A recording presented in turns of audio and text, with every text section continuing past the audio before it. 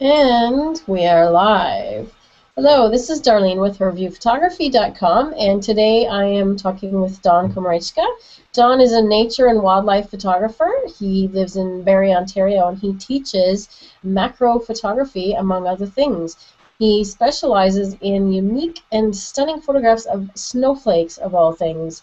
So today he's going to give us some tips and tricks on macro photography, and we're going to ask him about some of his other adventures that he's been on lately as well. So welcome, Don.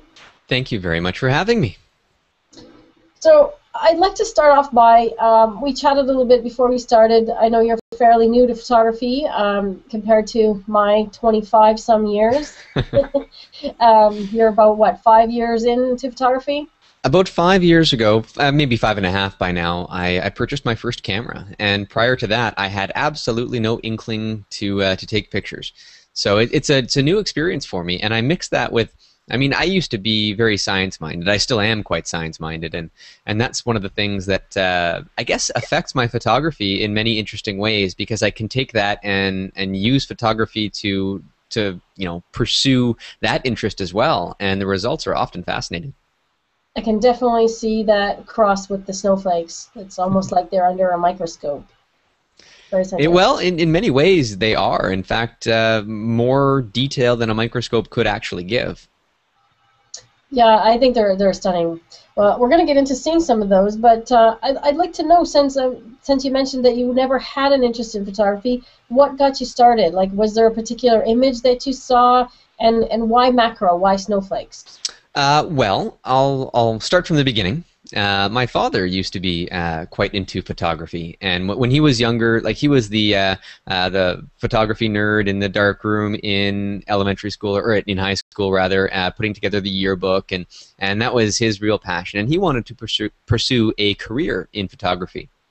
But my grandparents, his parents, said no. There's no way to make money at that. You can't get a stable income. You can't, support a family on that kind of stuff. And so he went into electrical technician programs, and he had a great career. He loved his career, but he always loved photography and never got to pursue it. My dad passed away about 4 years ago now.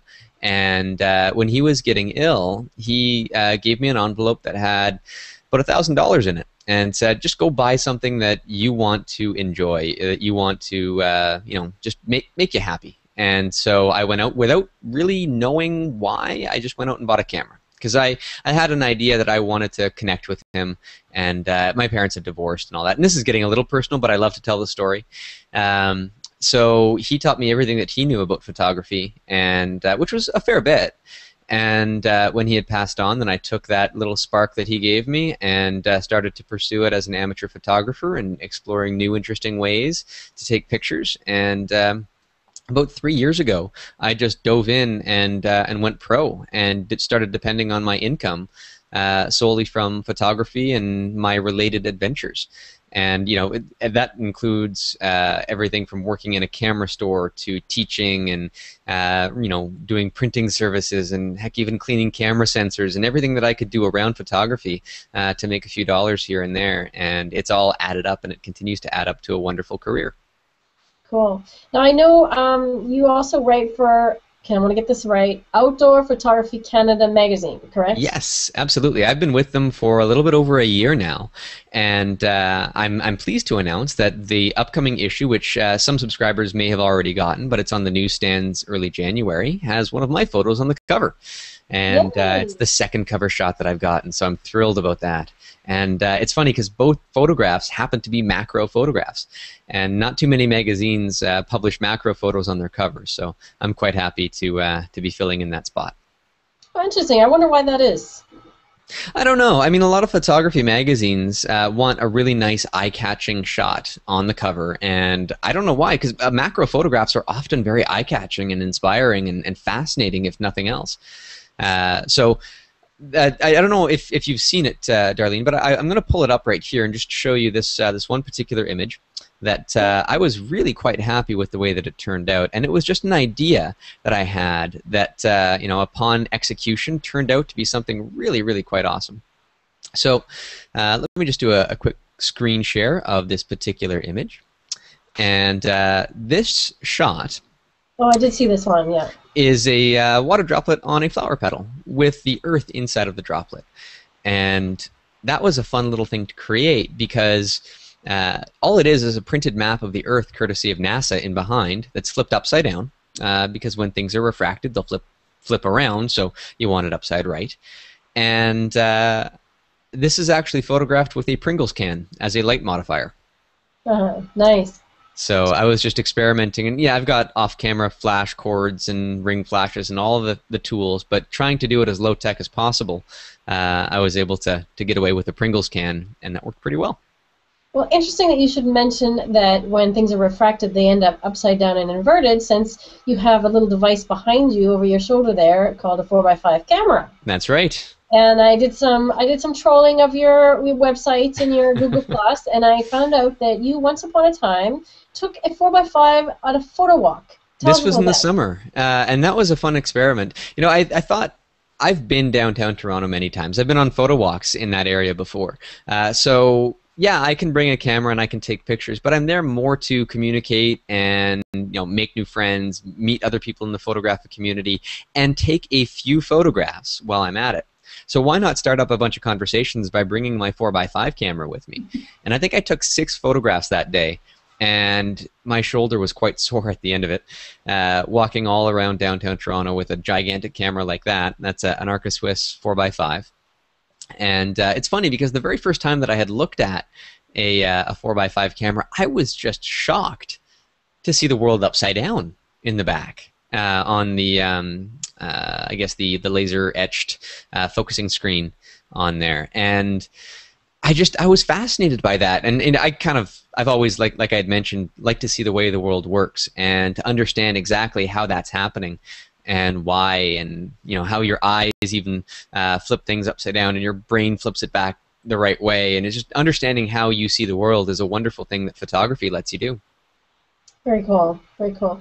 Yeah, it's interesting because my background is that I started with a 4x5 and have progressively gone smaller. So it's interesting to me that you started in digital, correct? I did. I had a Canon Digital Rebel as my first camera, and I've experimented with film. I own a few film cameras, but the 4x5 is interesting because it's still valuable to shoot with one of those today. If you do everything right, so you've got your proper exposure, everything's in focus, you're using a really good quality film, you can get around 300 megapixels if it's scanned properly from one frame of 4x5, and there's nothing in the digital realm that can match that. And so it's fun to just take that out and make a scan of it, or play around with contact prints and just explore different areas of photography that I haven't explored before. I find that when I'm playing around with macro stuff or stuff that I'm familiar with, it's fun to experiment, and I do learn a little bit more. But if I take myself right out of the element of out of my comfort zone, and I play around with 4x5 and doing alternative printing methods and all sorts of fun stuff, I learn much more in that day of experimenting than I could have doing anything else. Absolutely. It's a lot of fun. Absolutely. And the whole, I only took, 6 photos that day. That's something that I try and tell to my students, and it's actually something that I wrote in the ebook that I give away on my website, that if you go out and purposely limit yourself, whether it be choosing one lens only, like a 50 prime versus a zoom, or, okay, I'm only going to shoot vertical today, or taking a 4x5 and I'm only going to shoot 6 pictures today total, you become a lot more conscious of what you're shooting and absolutely more selective. Right? As soon as you put limitations on yourself, creativity abounds within those limitations, and it's the same thing when I'm walking around with my 65mm macro lens on, which is the lens that I use for most of my macro work. I'm inherently limiting myself to just tiny subjects, and I have to start looking and crawling around on the ground of the forest to find something interesting. And you know what that's going to mean? Yes, I am going to miss the birds that are above me. I'm going to miss any wildlife that happens to be around. If I'm coming across a waterfall, well, maybe I can capture a water droplet, but I'm not going to get the big picture. Yeah. And just going and telling yourself that, yes, I am going to miss opportunities, and feeling very comfortable with that. I think that's an important thing because you're limiting yourself, and you're going to take pictures because of those limitations that otherwise you would have no capability to. So, yeah. Absolutely. So we talked about the snowflake thing. Can you tell us a little bit about your process that you go through? Because I personally have never done the technique that you use, which is called focus stacking, and I'm sure that a lot of people will be interested to see sort of the process that you use to do that. Of course. Well, first of all, I'll tell you how I got into photographing snowflakes. And I bought the wonderful lens that Canon offers. No, as far as I know, no other manufacturer offers such a lens. It's the MPE 65mm lens. And I have the camera right here. And this particular lens is a very specialized macro lens. It starts at 1:1 life size, and then as I spin the lens here, it goes all the way up to 5:1 life size. And that allows me to get 5 times closer than the average macro lens can. And that's a big difference because now I can get so much closer to things like snowflakes. I was working at a desk job at the time that I bought that lens, and I brought it into work, and I'm just farting around on my lunch break, photographing anything on my desk, like push pins and corkboard and staples and just anything, ballpoint pens that were interesting around me. Sure. And I looked outside, and it happened to be snowing. So I thought, you know what? Let's see what I can do. So this was shortly after Christmas, and my grandmother had knit me some homemade mittens. And of course I brought them. I wanted to put them to good use, so I had one of those sitting next to me, and I have it right here. This is what's used to photograph every single one of my snowflake photographs. They're all photographed as they have fallen onto that mitten. And so far I haven't found a better surface to photograph them. It's a nice dark background, so it adds the contrast that I need. But it also helps isolate the snowflake from a busy background and helps insulate them against the temperature of whatever surface they're on, because they're only hitting a fiber or two and not flat against a surface, so they don't melt. And that's how it got started. But there's an inherent problem with snowflake photography, and that is that you can't get a whole lot in focus at those levels of magnification.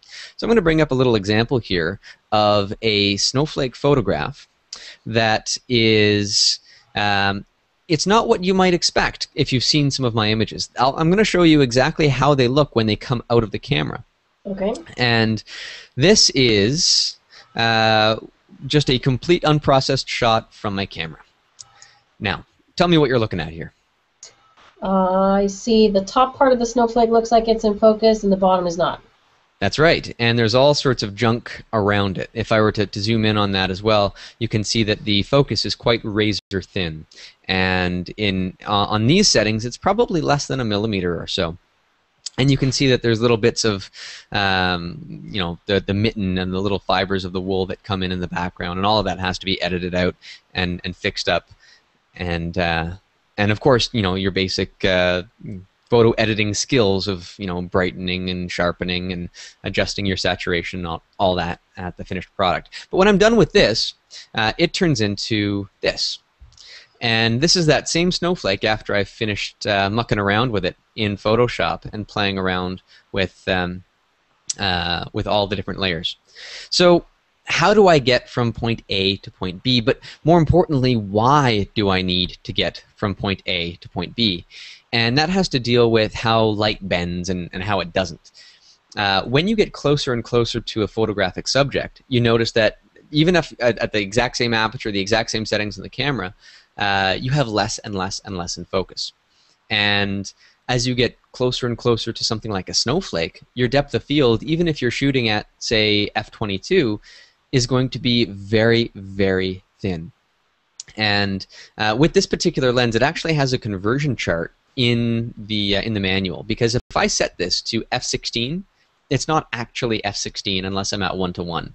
If I dial it into 5:1, that's f/96. Wow. And f/96, if you shot 4x5, you'll know that doesn't let a whole lot of light in, and even on a camera like that, you're going to encounter some problems because it makes everything a little bit soft.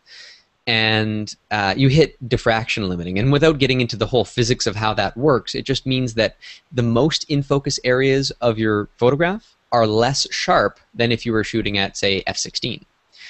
And even you know, f/2.8 or something. You have the best sharpness in your image at the wider apertures. So even if I could shoot at f96, I'm A, not going to have it all in focus, and B, even the areas in focus are going to be blurry. So when I first bought this lens, I was walking around just photographing anything I could find, tree bark or mushrooms or anything out in a little hike. And I thought I had a bad copy of the lens because I was doing exactly this.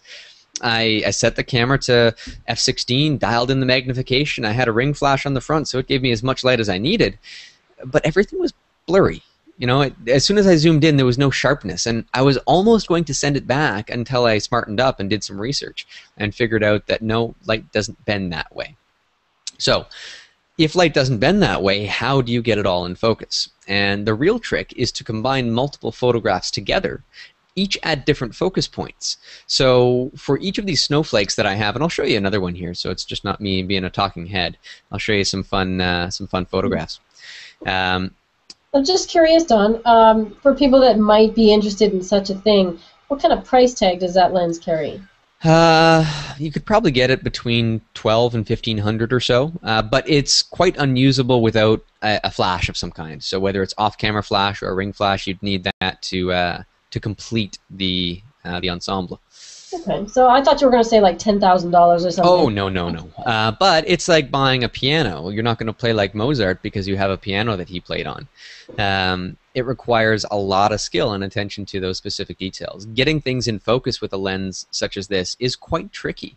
And in order to get good results and keep getting good results, you really have to, go through the levels of frustration that you don't want to, because you're just going to get disappointed with photographs after photographs, and you might spend an entire day taking pictures and not really be happy with anything.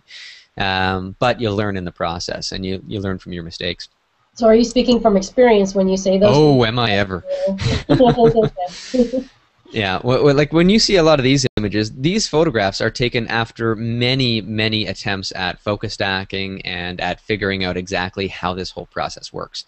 And I'll show you another example here, if I may.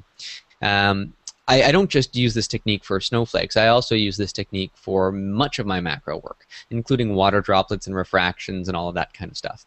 Okay. So, what about things like insects? Because they're not going to sit still long enough for you to do multiple pictures, or will you're they? jumping ahead of me. But yes, that's true. So you can't typically photograph insects using focus stacking, but there are some techniques in order to do that, especially if the insect isn't exactly alive.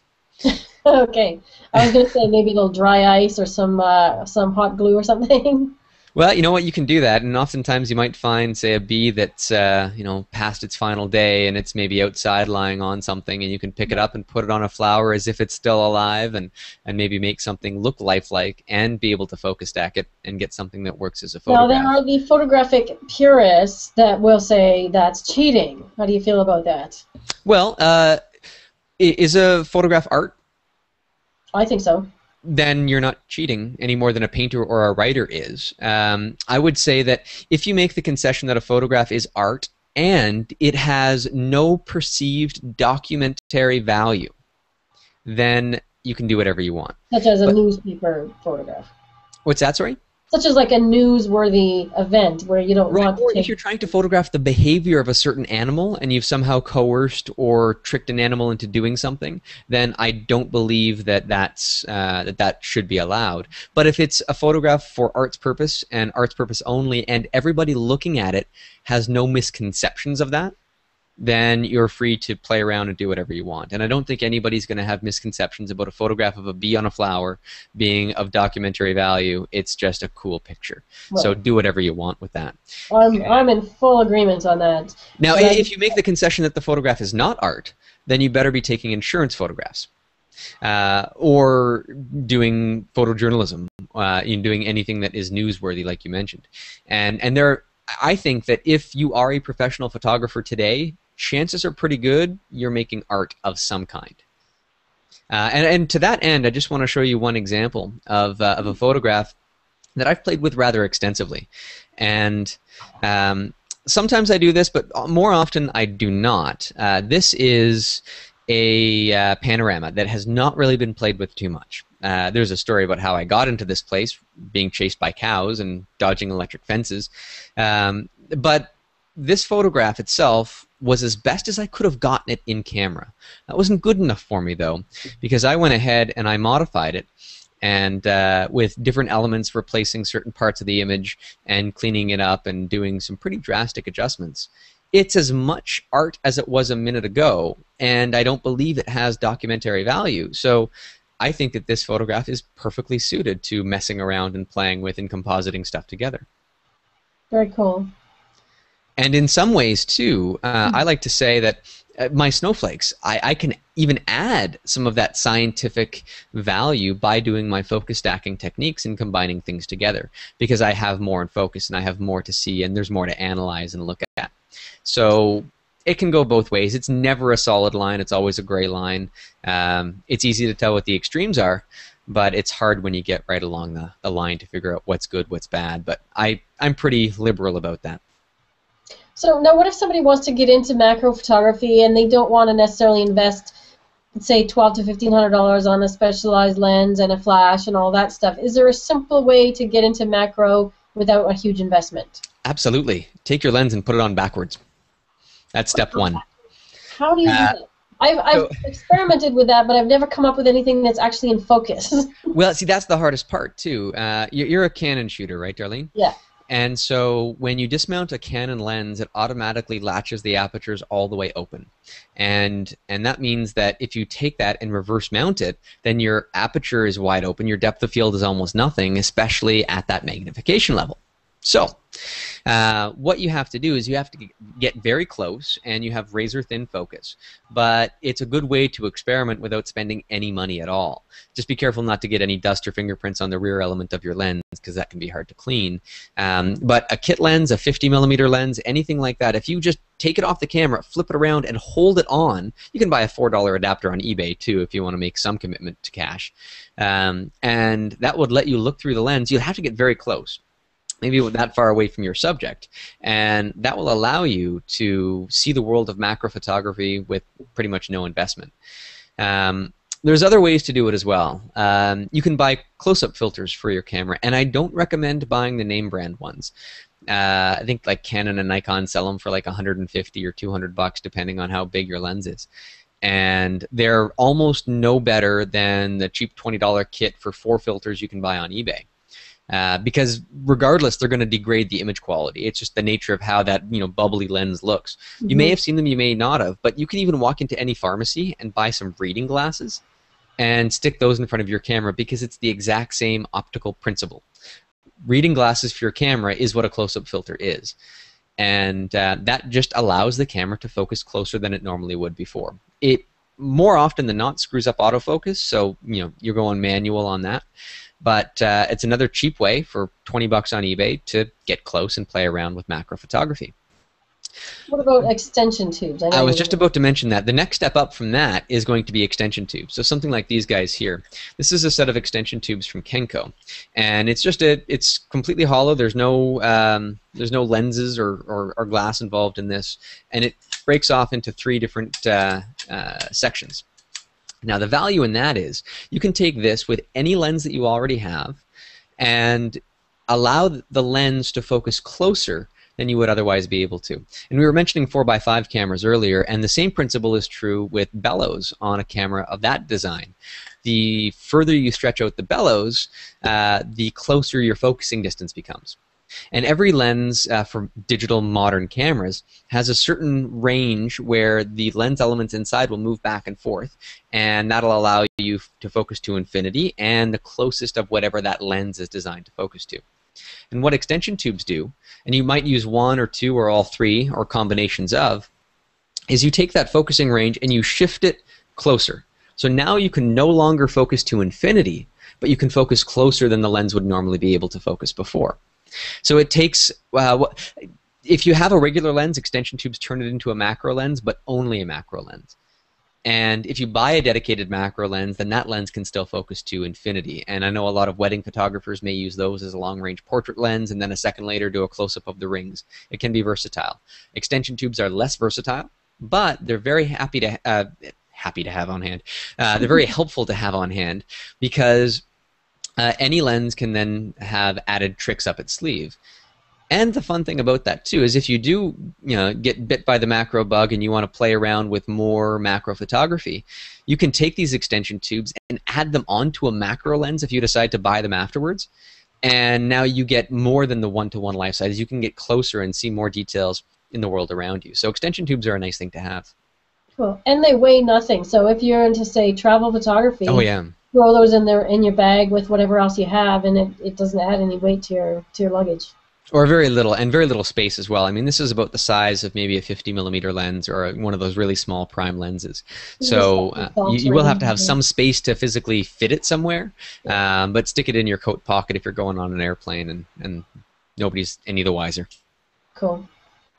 What else was I going to ask you? So the process with the snowflakes, is there any way to kind of show us, like you showed us a before and an after, maybe just a quick walkthrough without showing us every single step? Of course. Well, I was going to show you with another refraction photograph just to start off with. And I'll show you, I'll do a quick little screen share here of Lightroom. And in Lightroom here, I've got a photograph of a flower petal with some water droplets on it. And if I zoom in on that, you can see that I have a very, very small amount that's in focus within some of these droplets. What's in focus in one droplet is now out of focus in the other, where the bottom droplet has its outer edge in focus, but the center is out of focus. The one above it has the center in focus, but the outer edge out of focus. So it just goes to show you how shallow that depth of field can be. Now, if you can see on the film strip on the bottom, I've taken a lot of photographs of this exact same thing, and this is all handheld. So what I would do is I would just move, I'd sway ever so slightly, keeping in mind that my depth of field is probably 0.5 millimeter or so, and I'd move slowly as my camera is in burst mode, and I'd just take as many shots as I humanly can do without moving very far out of the frame. And if I click on the next one, you can see that that one's a little bit focused further in one direction, further even in that direction, and if I go back the other way, you can see that it's starting to go in a forward direction, and I have the focus coming further and further forward, and further forward even still. So I can take these images and I can combine them together in Photoshop, and that process is actually pretty easy to do. So what I'm going to do here is I'm just going to select a few of these. Let's say 5 would be enough, at least, just to experiment with. And what I'll do is I will edit, open as layers in Photoshop. And this will open up Photoshop automatically and throw all of these images in their own, in the same document, but all as separate layers. And that's exactly where we would need to go to continue on with that process. Now, it's going to take a minute for it to load up 5 images into Photoshop. And when that finishes, I'll show you how to continue on next. But the process for the snowflakes typically involves between 20 and 30 separate images, sometimes as many as 50. 50 is the most that I've done. And that would allow me to have every tip from the foremost tip to the tip in the background in focus, and allow me to make some nice big framed artwork out of those because the resolution is high enough and it's nice and crisp and sharp. Very cool. Now, what version of Photoshop did this start in? You have CS6? I have CS6, and I was using it prior in CS5 as well. It may work in CS4, but I haven't been using this technique that long ago, so I'm not sure if it's in there. I'll show you where the option is, and if you're a CS4 user, you can always take a look and see if it's there for you.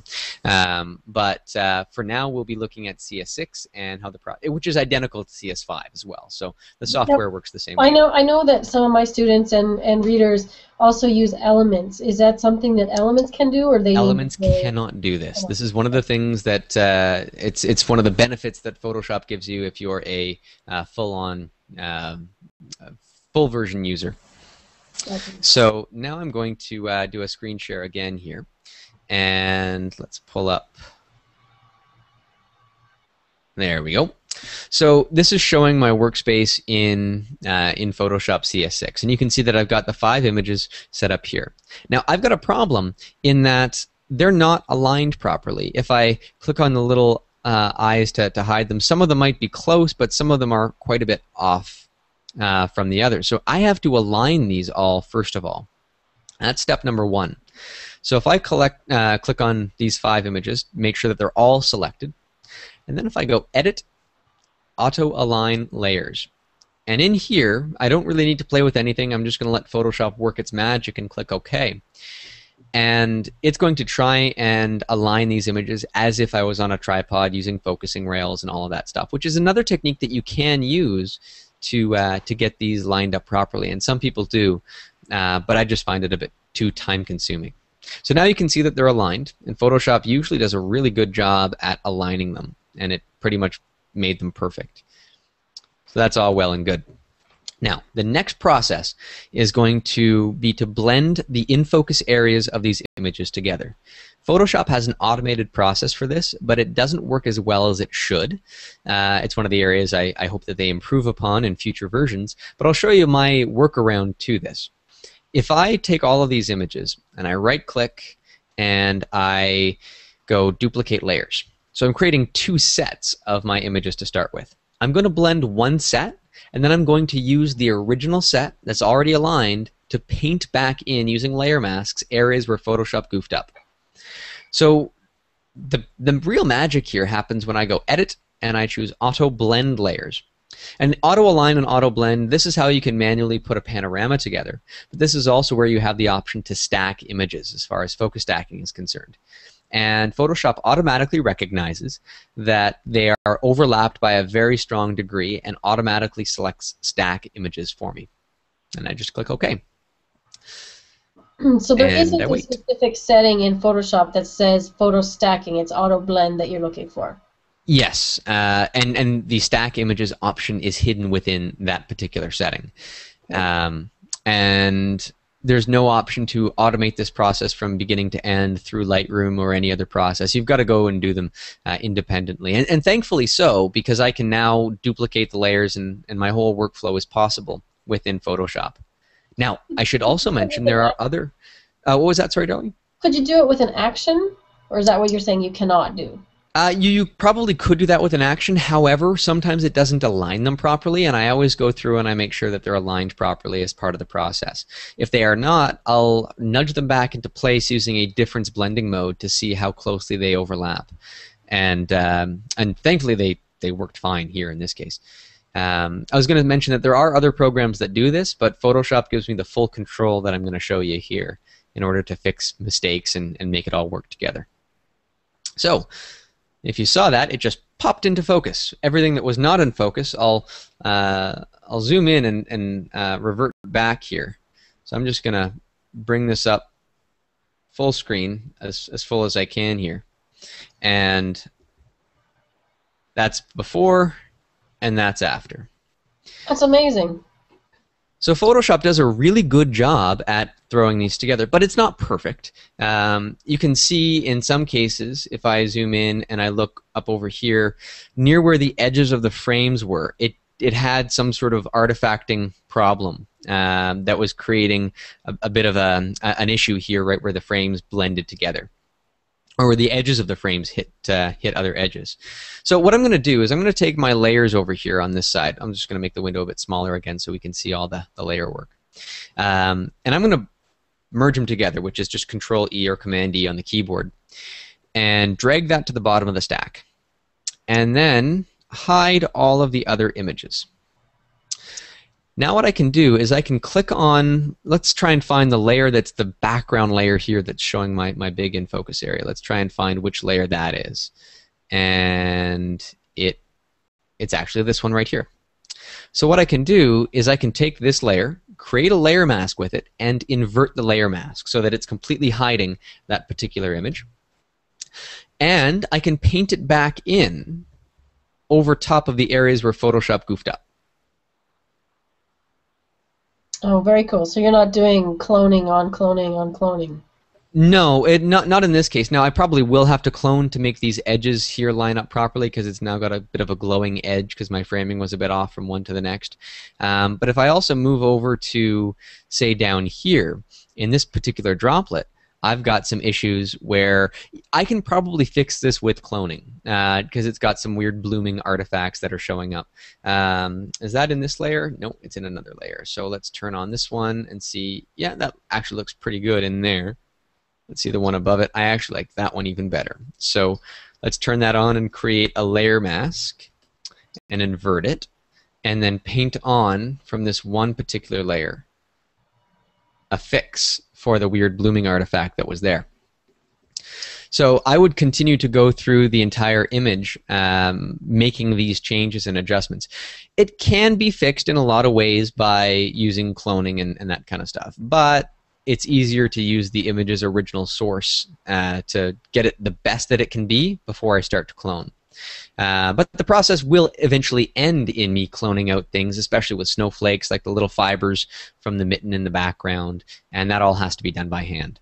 So I'll show you some more examples of that too. But you mentioned that you're shooting these handheld. Is there a particular reason? Like, do you find the tripod more cumbersome? Because you can get these particular heads for macro that have these little things that slide your camera forward a millimeter at a time, right? Yes, focusing rails. And that is helpful if you are in a very controlled environment where your subject is not moving and will never move. And I rarely shoot in that type of scenario. The photograph that I just showed you may have worked with that, but it worked just as fine without it. And my workflow has sort of developed around snowflake photography, and then I apply it to other subjects as well. And the reason why I can't do that with snowflakes is because if I am out in the freezing cold and I have a snowflake that has just fallen on my mitten, I have very little time to get in the exact proper angle, and sometimes I even nudge the snowflake around into a better angle with a paintbrush just to get it on just the right degree for the flash to reflect on it. The snowflake will either melt, or it'll blow away, or it will get smothered by other falling snowflakes if I don't work fast enough. And in order to get a tripod aligned in just such a way, typically you move, in setups with focusing rails, you'll move your subject into the proper alignment. But I have to move the camera into proper alignment, and I have to do it quickly. So, yeah, no tripods. It's all handheld. Okay. But that introduces a bit of a problem, too. Because in a lot of these images, if my camera is not 100% aligned from one shot to the next, then when I'm trying to put together a snowflake such as this that has some pretty long branches, across these diagonals, then these lines will not be straight. They'll be straight, but they'll ever so slightly deviate from their exact angle, so they won't line up properly. And I have to go in and manually, almost like an art form, realign them in Photoshop by masking in pieces from other images to make it look like they're 100% perfectly straight. But in reality, this line going from the top of the snowflake all the way down through to the bottom is not 100% straight. It'll break at different points, and I just hide it with different defects in the snowflake, like right in the middle areas here. I can sort of fudge things a bit in order to make it work. I've noticed in some of your snowflakes, do you have one that has that sort of rainbow, almost prism-looking effect? I do. Now, you'll notice that in a lot of snowflakes. In fact, in this one, it does show up a little bit around some of the contours. But I'm still trying to figure out exactly what phenomenon creates that, if it's something I'm doing or if it's something in the snow crystal itself that I can't really predict or control in any way. But I will show you, I'll find a good one. I know that I have at least 2 really good ones from last season, although I haven't found many from this season just yet. Now you're working on a project right now involving snowflakes, right? I am, yes. So the project that I'm working on right now is called Snowflake a Day, and it's where I edit one snowflake photograph every single day for 100 days starting December 1st. Nice. And post it on Google+, and that's right now pretty much the only place where you can find them. So if you want to see a lot of the recent work of mine with snowflakes, you can check it out there. In a photograph of a snowflake, there's often all sorts of mysteries that will come up, and sometimes it happens to be this prismatic color. And this is the most bizarre example of it that I've encountered so far. You can see in this particular snowflake, there is color in a ring around the center hexagon of the snow crystal. And that is created by a prismatic effect, and it's something that is 100% completely natural. I've increased the saturation slightly in this particular example, but I didn't add in any false color there. That's 100% the snowflake as it is. And that's kind of fun to see. When I can see a snow crystal doing all sorts of bizarre, strange things such as that, it just brings me back to the childhood curiosity of finding a snowflake on my mitten when I was 4 years old.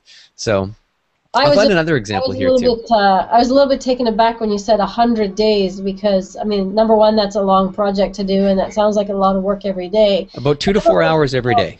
I'm a little freaked out by the fact that we have 100 days of snow a year. Well, we don't. See, a lot of the photographs that I'm editing right now were taken at the end of November because we haven't had a whole lot of snow lately. So I don't get snow every day, but I can photograph snowflakes and sort of store them in an archive until every day I go back to a good day and I'll start editing them. So I post one a day, but I don't photograph one a day. I do the editing typically about once a day. Okay, so 2 to 4 hours. I was going to ask you that, like how long from start to finish on one? Well, in some cases, it's been as many as 6 hours for some of the really, really big ones that actually involve grid panorama stitching, which is another thing altogether. But in a case of this one here, you've got the prismatic colors that you were talking about in this particular image, and there's a lot of color that will come up in some of these snowflakes to the point where it's almost like there's little trapped rainbows inside them. Mm-hmm. And I just find that's a fascinating thing to be able to capture. And it's interesting that you don't see that when you're taking the picture. You only see that when you look at the back of the camera. It's almost invisible when you're looking through the viewfinder. So it's a wonderful surprise when you see it. Well, and I don't think we think of ice as having color unless it's, lit up with Christmas lights. Well, that's true. However, ice is actually, and this is going to get somewhat sciencey for just a brief moment, is okay, that you can geek out a little bit. Okay, ice is one of the things, as well as calcite and plastics and a few other things that are affected by something called birefringence. And birefringence, well, I'll save it from getting too technical, but if you have a polarizer in front of your flash, and then you have one in front of your camera. So polarizer in front of the flash is going this way, in front of the camera is going this way. You should see absolutely no light come in from the flash into your camera because it's canceling itself out. Right. However, if you put ice in front of that, then you will see a psychedelic rainbow effect happen.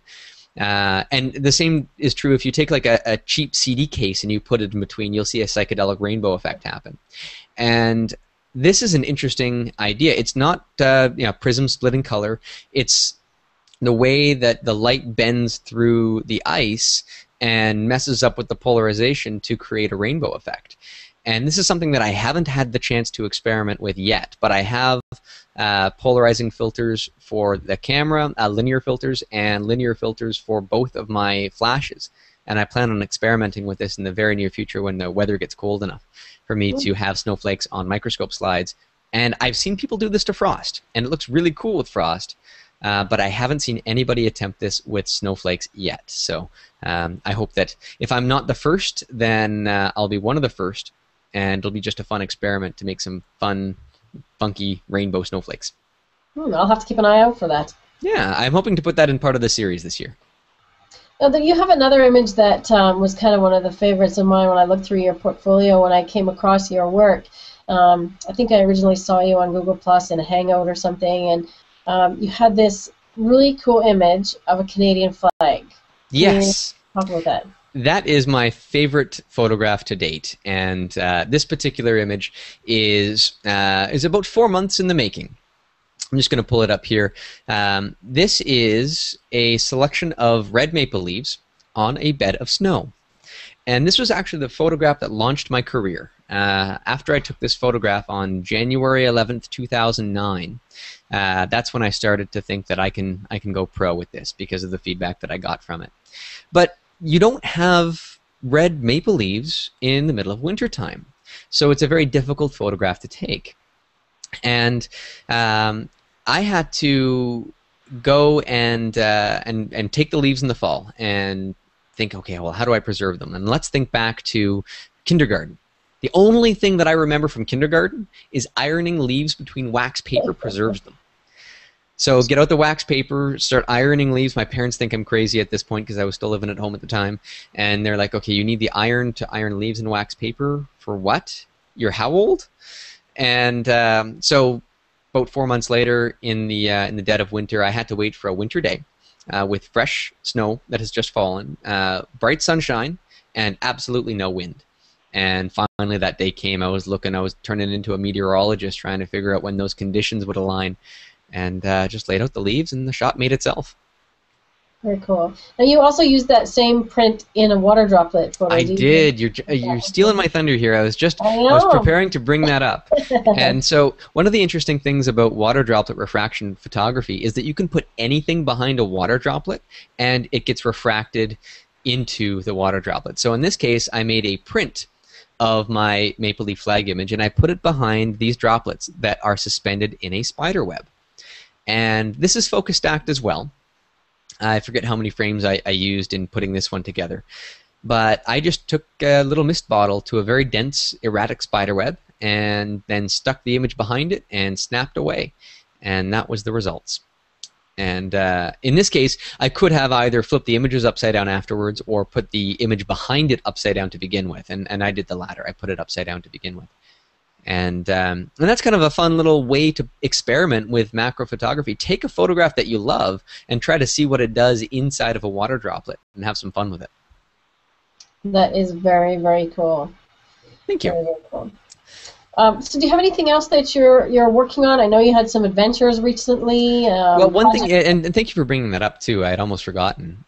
One thing that I did want to mention, and when I was starting to read about photography and get more interested into photography, I found a book at a used bookstore called National Geographic: The Photographs. Really big book, nice hardcover. Picked it up for pennies, really. And I was reading through that book, and somewhere in that book, this book chronicles the entire inception of photography with National Geographic until the point when it was published in about the mid-90s. And I guess they had asked one of their photographers at some point in this book, how do you take such great pictures? Like, what's your secret? Can you give me any tips? And the guy just shrugged and said, F8 and be there. And that really stuck with me because it just abstracts every setting on the camera. It abstracts everything that you could, any button or setting or film that you could buy at the time. None of that mattered. What mattered was being there. And because of that, I've gone on a few adventures in the last little while.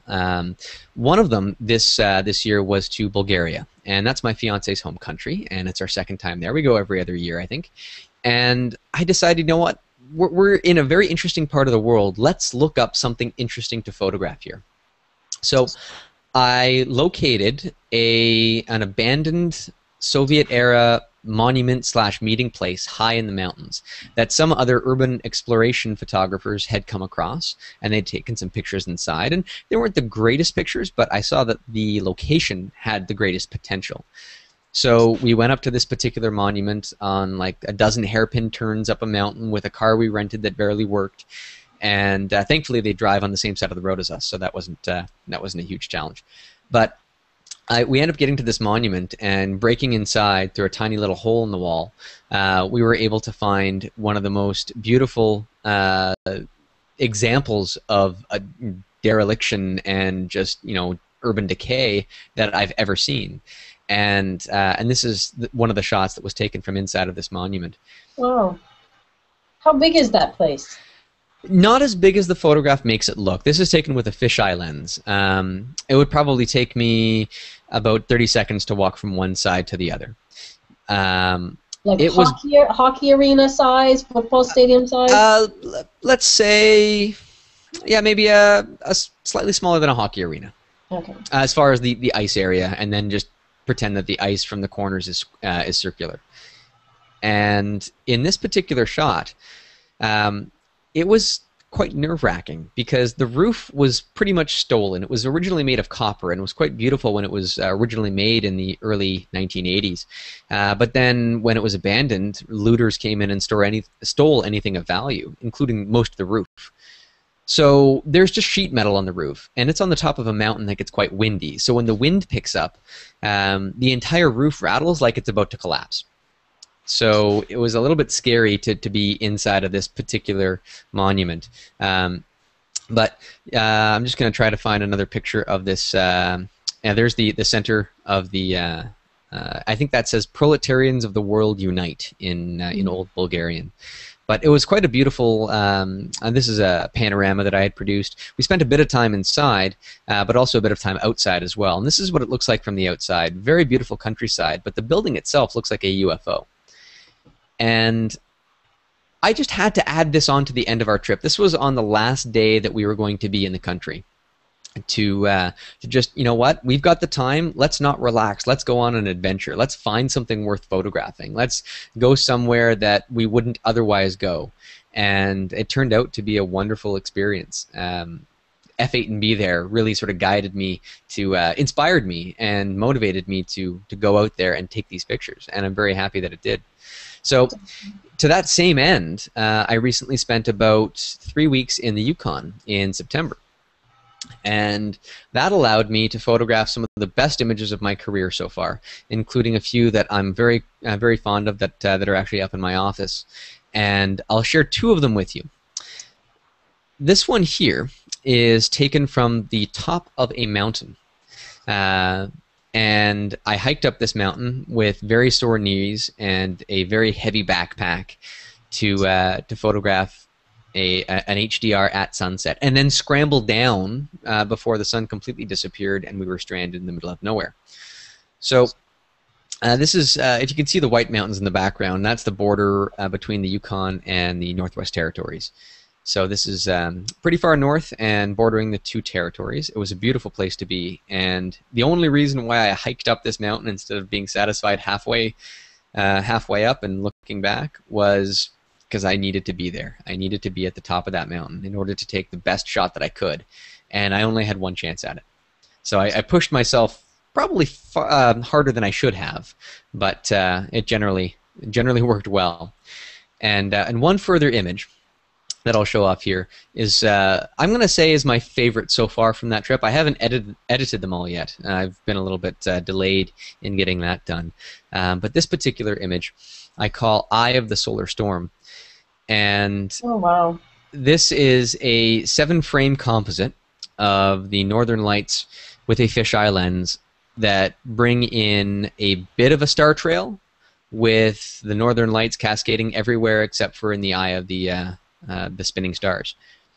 Now, I played around with this, and I experimented and I tried to do this image with all of the frames that I had captured, and it didn't work out so well. So I went and I just chose 7. But I chose them in a special sequence. If you can sort of take a look at some of the stars as they're moving around in here, you can see that these stars start closer together and get farther and farther and farther apart. This is all the same star, just from different frames. And I modeled it on a Fibonacci sequence so that that it would have that sort of acceleration effect. Mm-hmm. And I adjusted it to choose the images that were the most pleasing in the set. But I think that was one of the best moments to just be out there in the middle of the night, in the middle of the Yukon, traveling with a bunch of hunters. There's no reason why I would ever be there if I was not a photographer looking for great pictures. And I think that my life experiences are better because of it. So photography helps me explore the world, not only on a macro scale, but to explore even this great country of ours. Very cool. And the world. And the world. Yeah, I know personally I've had lots of adventures and misadventures and, you know, all kinds of things. Now, your fiancée, is she into photography or no? She's an artist, but she's a painter. And she's not that much into photography, but she does a lot of wonderful abstract paintings, and I'm often inspired by the work that she does as well. So what does she feel like when you're going into this, you know, spaceship-looking thing in Bulgaria? Is she? Oh, she was right behind me. She was right there. Yep. So I know that's a concern for a lot of people that have a spouse or a significant other that isn't into photography. They're like, well, come on, you know, they're doing this all the time. Can you hurry up and take the photo? Let's go. So. Well, I'll say that most of the times when I'm taking pictures, like if I'm doing snowflakes, she's not standing beside me in minus 20-degree weather in the complete darkness. She's inside, warm, probably watching TV or something, and as she should be. I wouldn't want anybody out there with me. So it all depends on what I'm doing and where I'm going. But for that type of thing, it was not just a photo trip. It was just a general adventure. And if I can throw pictures into that, then it's great for both of us. Yeah. I mean, and I try and advise people, incorporate something that you can both be interested in, because for my husband and I, when we travel, we've worked out a system. He likes to, excuse me, he likes to go to like a local pub or something, and go and have a beer and chat with some of the locals, and so he'll do that. Your situation a little bit, but if you can make everybody happy, then by all means, that's the way you do it. It doesn't work exactly. So, is there anything else that you would like to share? I know your websites are down the bottom there, and I'll put them on the website for people so that they can find your work. Do you have prints available if people are interested to see more? Absolutely. Every one of my images is available in print form. I saw quite a few of the Maple Leaf flag, especially this time of the year, actually. I've sold a few as Christmas gifts. So if anybody's interested in my artwork and wants to put some on the wall, by all means, I'll make it for you. I also teach a lot of workshops, not only through Goergian College here in Barrie, but I've just signed up to do one at the Brooks Institute of Photography in California. Oh, wow. And that's going to be a macro photography workshop. And so I give all my secrets. And in fact, one of the things that I do is I preserve snowflakes. And it's with a very special scientific resin that I can preserve them and take them indoors. And so when I teach my macro photography workshops, I bring snowflakes into the classroom so that my students can photograph them and try their hand at it. So it's always a fun time. And so I do a lot of workshops. I offer printing services too, so if you have your own images that you want to have printed, just let me know, and I can work that out. So, and you know what? If you have any questions, if anybody just says, "Oh, can I learn more about that?" I spend a lot of time answering emails, and I love to do that as well. So just get in touch. And they can find you on Google Plus. Yes, check me out that's where I'm most active online, on Google Plus. So just find me there. I don't know if you can put a link to my my stream on that as well. And then my website, doncom.ca, is where you can find much of the rest of my stuff.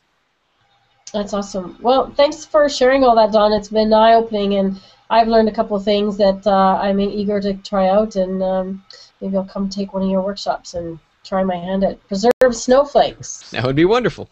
So, thanks very much for joining us. Oh, you're very welcome. Thank you for having me. Take care, and have a Merry Christmas. Merry Christmas to you, too.